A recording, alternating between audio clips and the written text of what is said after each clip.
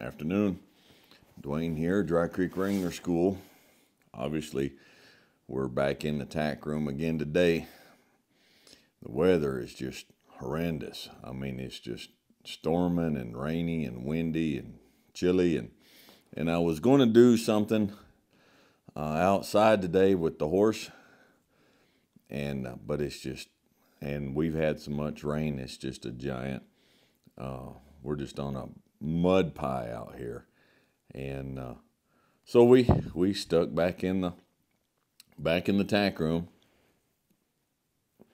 Yesterday was out on a ride and for the school, and they got hit with a big thunderstorm, rainstorm, a little bit of hail come down and lightning. And we got a rule: first thing of lightning you see, you turn around and head back to the barn, because lightning's not something to play with out here. But there wasn't any warning. It was when the lightning hit, it hit right now, and it hit hard. And the horses kind of got a bit nervous, and so they turned around and came back. And it's just been storming and raining and carrying on ever since. So we're going to try to get a video out today and see if we can't just have an interesting conversation, maybe learn a little something, maybe stir somebody up, maybe aggravate somebody, maybe offend somebody. Who knows? We'll see what we can do. I posted something on Instagram, just a little short, whatever it is, story this week, talking about hard work with your horse. Now, I showed on the last video I did, I think it was the last video I did on here, I showed my new mare, and Ray, a little bay quarter horse mare, and man, she is turning out to be a delight. I've been waiting for years to get another little mare to replace. You've heard me talk about Scotch, the little mare I had in Alaska for so long, a little bay roan mare. And I've been looking for one like her for years now, and I think I have found one. When I got her, she was pretty snappy. Lot of energy, a lot of life, a lot of temper. Just didn't want to stand, doesn't want to, and all that is natural and normal to be expected, especially on a young horse. She's 6, and a hot bred horse, and she is bred up champions both sides, cutting horse, reining horse, cow horse. Oh, she'll track a cow. You go out among the cows and put her on a cow, man, she'll track that rascal. And but not the calm dependability, not the logical side that I was looking for, which I knew that comes with time, it comes with age, it comes with maturity. And so I have just been riding her a lot. And we had a couple of rides this week that were really physical, really, one in particular, it was really demanding. And when she come back for that ride, and a couple before that, it's just every time she comes back, she's a little bit better. She's a little bit calmer. She stands when she comes back. I'm a strong believer in what we call soaking. We bring a horse back from a ride, a good ride, a ride where they've really worked, really exerted, really got tired. We come back, tie them up, pull the headstall, put a halter on them, tie them up, loosen the cinch a little bit, and let them stand there. For how long? Depends on the circumstances. Sometimes for an hour.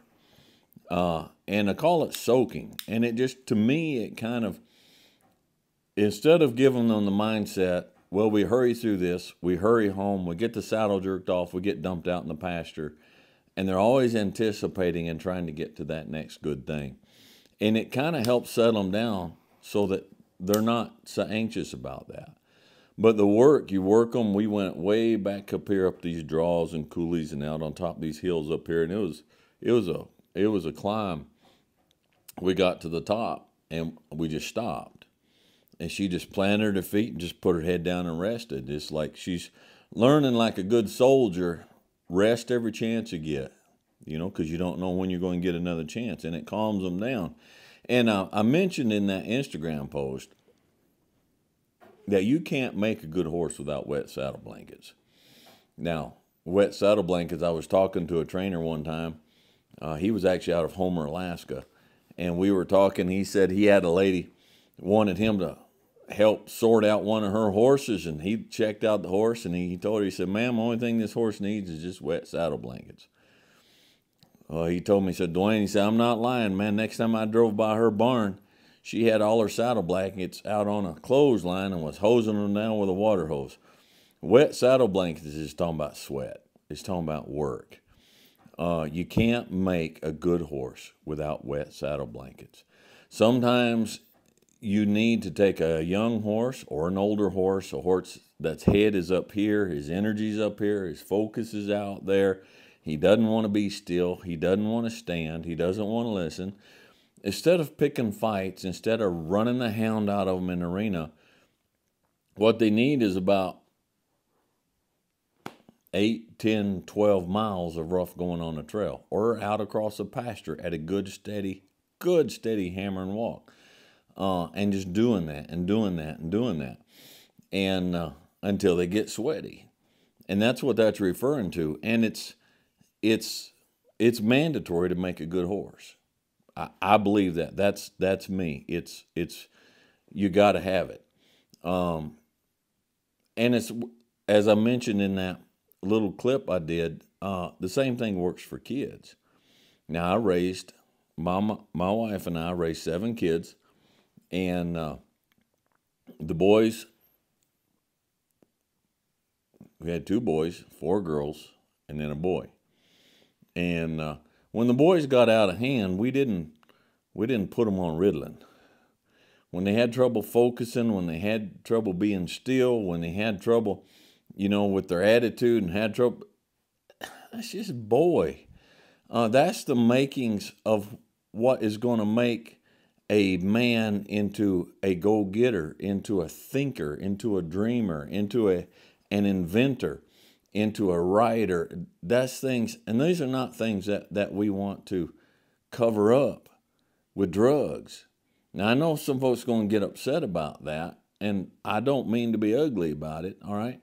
But I would take my boys out. My youngest son, they were going to try to put him on Ritalin and stuff. And I'm like, Thunder, no, you're not doing that. What are you going to put him on? We're going to put him on woodpile. We're not going to put him on Ritalin. We're going to put him on woodpile. Now, what does that mean? It means we have a huge pile of wood out here. And that pile of wood is going to be transferred from point A to point B. And that's his job. We're going to put him on rock pile. We're going to pick up the rocks and put them in the driveway where they need to be. And I'm going to be out there with him. All right, he's going to work with me. We're going to put him on fence post. We're going to put him on post hole diggers. We're going to work. We're going to work. The boys, when things got up, it's like, hey, saddle the horses. Where we're going. We're going to go and we're going to ride for 27 miles today. And bring them back into line. Bring them back. It's work's what you need. It's what your horse needs. It's what your kids need. Not work. It doesn't always have to be labor, but it has to be physical, exertive activity.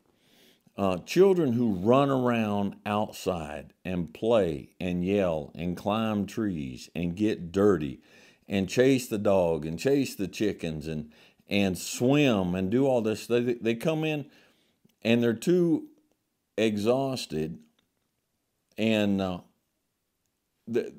everything is worked and put back into place, and it's tremendous, and it works for you as well. Look, there's been more than one time where I have had emotional, mental volcano inside of me about to blow, and I've gone out to the woodpile with a split maul and an axe and found great release and great calm in that. To go to the gym and blow off the pressure in the gym. I know you wouldn't know it by looking at me, but I used to go to the gym a lot. And I just lifted free weights, pick heavy stuff up, put it back down. Pick it back up again, put it back down. And you leave with things are back in order and things are back in place. We don't work enough. we don't get enough physical exertion. Our kids don't get enough physical exertion. Our dogs don't get enough physical exertion. I can say it. Words are hard. I was in Alaska one winter working in a feed store up there, and I had a lady come in, and she said, I need a different feed for my dog. He's chewing his paws and his nervous energy, and I think the dog food I'm using is not right. So I asked her, I said, what dog food are you feeding him? And she showed me. And I thought, well, so I asked her, what breed of dog is it? And she said, it's a Catahoula Leopard. Now, a Catahoula Leopard is a dog that I think came into being down in Louisiana or Texas, down in that area. Very, very athletic, very intelligent, very athletic, very working dog, very hunting and working dog, not a house dog. And I asked her, I said, are you keeping this dog in the house? Well, yeah. Yeah, he's my house dog. And I'm like, ma'am, this dog is not designed to be in a house. He's not a house dog. Well, most boys are not house boys. All right, they're not designed to be in the house. You say, my boy, he loves to sit on the couch and play video games. He ain't designed for that. He just don't know no better. And a lot of the problems that children have because they have that because the parents, who are the mature ones who should know better, are not able or willing to direct what that child should be doing and get that child out and get that child exercising and running and playing and exploring and falling down and, like I said, getting muddy and drinking from the water hose and just whatever it is, you know. But your horse is the same way. Your horse needs to be tired. Now, somebody got on there and said, nope, not true. You have to build a bond with your horse. Now, I'm going to talk about this right here, and there's going to be a lot of people disagree with me, and that's okay. Just be courteous, okay? You don't need to build a bond with your horse. That is a thought that has come about these days, and it's just foolishness. It's foolishness, okay? There's nothing wrong with building a bond with your horse. I'm not saying that. But I'm saying it's not necessary. Now, I've mentioned in another video before that the relationship that I build with my horses is a professional relationship. I train my horses to have a professional outlook and a professional approach to life. They're not pets, okay? Now, a bond with a horse isn't bad. But think about this, all right? If you work for a living,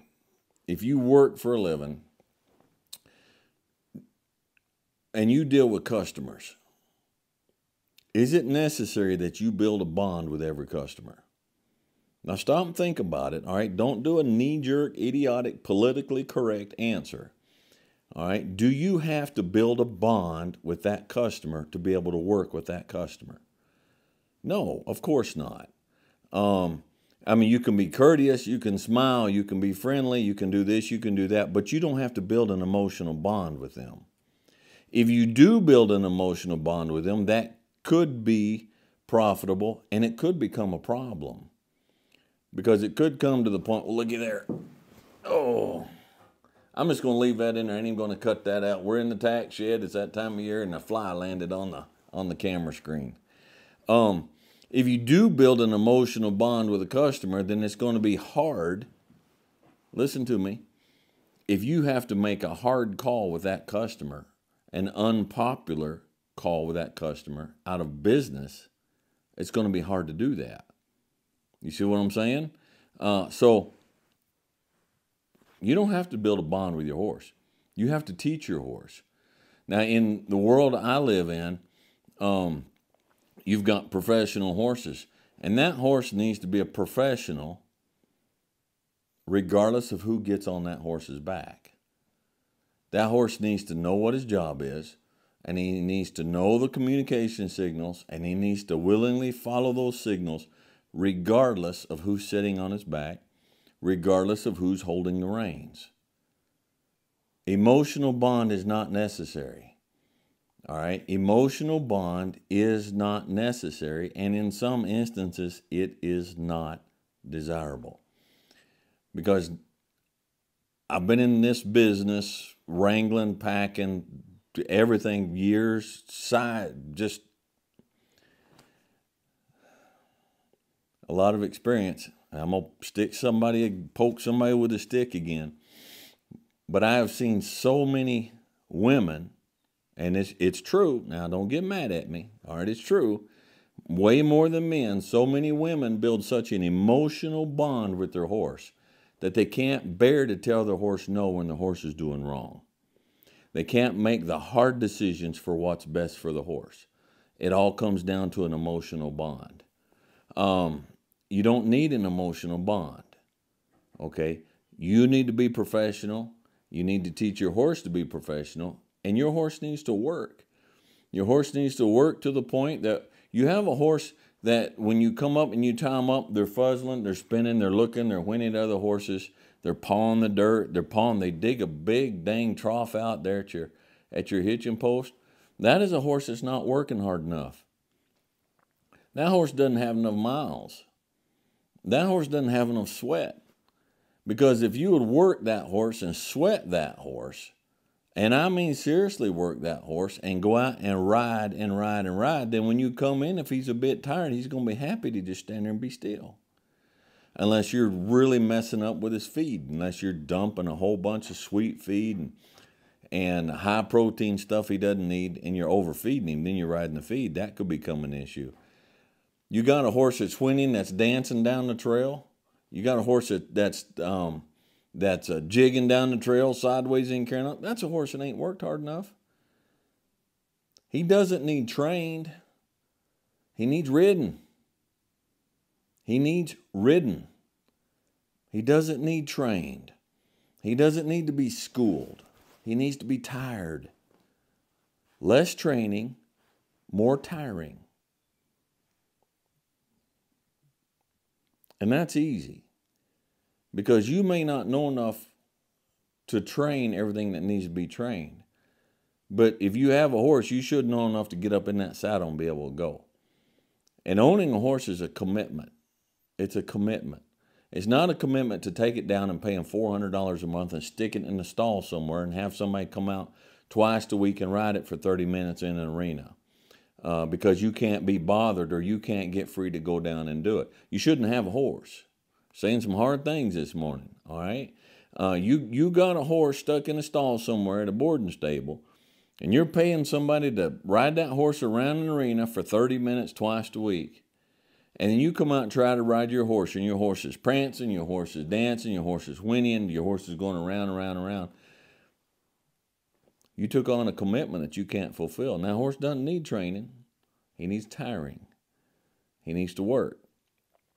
He needs to get the idea that, you know what, when I get a chance to stand, you go to a branding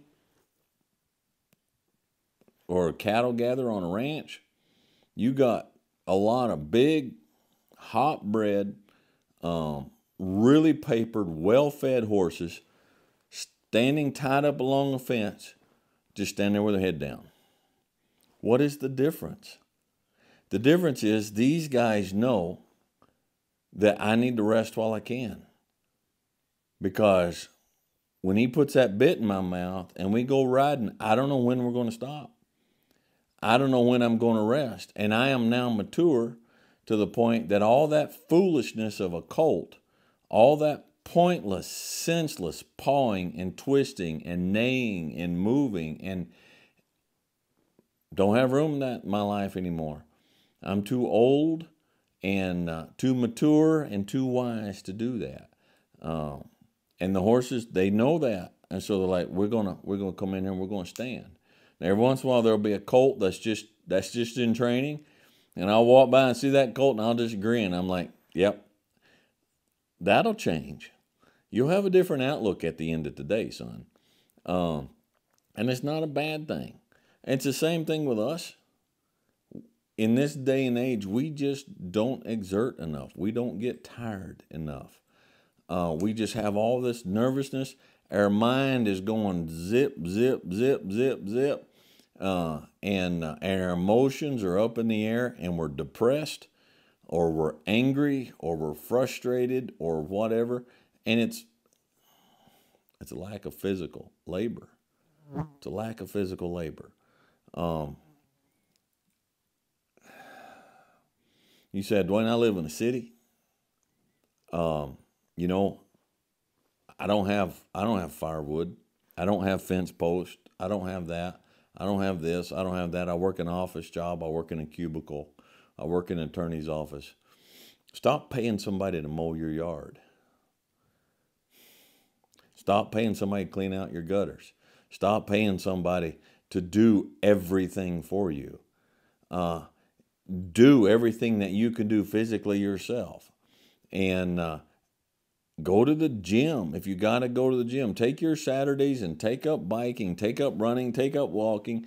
You say, well, how much should I walk? How much should I bike? How much should I, until you're tuckered out. You know, you can come home from the gym, or you can come home from a bike trail, even in the city. You can come home from wherever, and you can be so tired that you'll forget to be depressed. You can be I'm just too tired to be angry about the world today. I'm too tired to be angry about this political party or that social construct or this or that. I just don't care anymore because I have exerted your mind. Okay, you've got your mind, you've got your emotions, and you've got your body.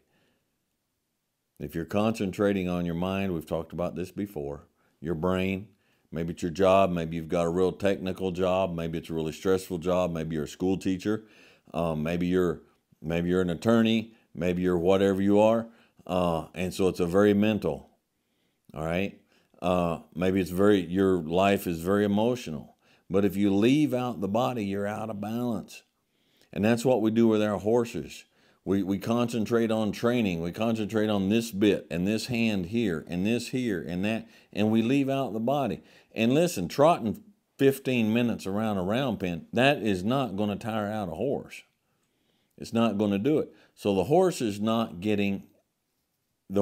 being left out of the physical side that he needs as much as we're leaving it out of our children and out of ourselves. Okay?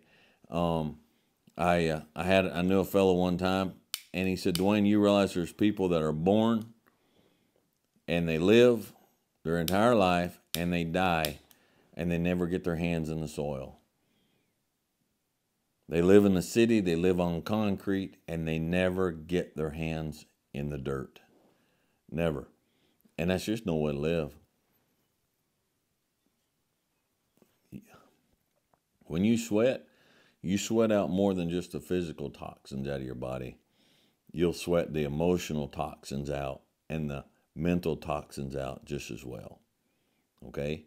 And if you come to the school and I teach and you study and we go through the week, you can walk away having a good week and I can walk away having a good week, and we never emotionally bonded. We don't need to bond.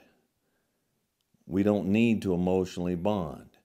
I can go in to wherever. I can go into Big R down here to get a new headstall or something. I can carry that headstall up to the counter. I can lay it on the counter. The young lady can ring it up. She can be courteous and she can say, that'll be $59.95. I can reach in my wallet, pull out $59.95 and hand that to her. She can ring it up, put it in the bag. I can smile and say, ma'am, you have a good afternoon, and walk out of the store. And there was no emotional bonding involved. Why in the Sam Hill can you not see that that's what you need with your horse? That's what you need with your horse. Your horse needs to be worked and trained and then work some more to the point that you can go up and have a, what's the word I want? My mind just went away. An interaction. You can go up and have an interaction with your horse, and there's no emotional bonding. Take the emotion out of it. There's times with your kids, you got to set the emotion aside. You got to say, look, you got to go get tired. You got to go get dirty. You need to scratch your knee up. You need to fall out of a tree. All right, you need to walk out there and you need to throw this rope around the neck of that calf just see if you can, and then he needs to drag you a little ways. And you'll have a cool story to tell, and you'll be tuckered by the end of the night, and you'll have a different and better outlook on life. All right? So, metaphorically speaking, get your butt off the couch. No, realistically speaking, get your butt off the couch. Realistically speaking, get your kid's butt off the couch. And metaphorically speaking, get your horse's butt off the couch. Because between the three of you, ain't none of you worth a plug nickel if you're not out there physically sweating and learning and taking chances and going and getting tired. All right? Get tired. Less training, more tiring. Okay? Now, good. We're done with that. I don't know why that was so sticky today, but it felt like something I needed to put out there. All right? And if you don't like it, well, sorry. But if you don't like it, that means you probably need it. Okay? So a couple of things here. What cigar? I've just been flapping my gums so much. I'm having a hard time keeping it going. It's a good cigar. This is actually a Cohiba Red Dot. And it's got that, I believe it's Cohiba Red Dot. It's got a Cameroon wrapper, which it's all you won't be able to see on there, but it's a really toothy wrapper. And there's got the little seed spots on there, the little spice spots on there that Cameroons tend to have. And I think these have a Indonesian binder and Dominican filler, but it makes for a very flavorful, kind of spicy cigar. It's really good. Of course, we're sponsored by cigarplace.biz, and I got on there and looked, and they've actually got a pretty good sale going on these Cohiba Red Dots. But we want to enjoy this today. We're going to finish this out when we're done here. But if you're looking for a online source for your cigars, cigarplace.biz, and they'll take good care of you. They carry good cigars. They got good prices. They ship quick and they ship good, and so you want to be aware of that. The other thing is we have our schedule up for school for next year. Now we're thoroughly booked this year, and we've got a waiting list. Unless a miracle happens, not gonna be able to get in this year. But we do have our schedule for next year. It's up on the website, www.drycreekwranglers.com, drycreekwranglers.com. And there's a couple of changes, so you want to get on there and pay attention. The schedule is not exactly the same as we've had for the last 2 years. We've had to make a couple of changes because this is wearing Mama and I out. We have everybody leave Saturday morning. And here with Sheridan, because the airport, a lot of times we have folks come in Saturday night and Sunday, and we start right back over again, and we don't have enough downtime. So we've adjusted the schedule for next year, and we've had to adjust the pricing because of inflation and the economy the way it is. But you can get on there and check things out, and you can call and start booking for next year if you'd like. And again, the one thing that isn't changed, we don't book online. Every single person that books for the class has to call and talk to Mama personally and get booked up like that, okay? I think that's it. And so I hope you have a good afternoon. I wish you well with your horse. And as always, just be logical, be reasonable, be safe, and have fun. We'll catch you guys next time.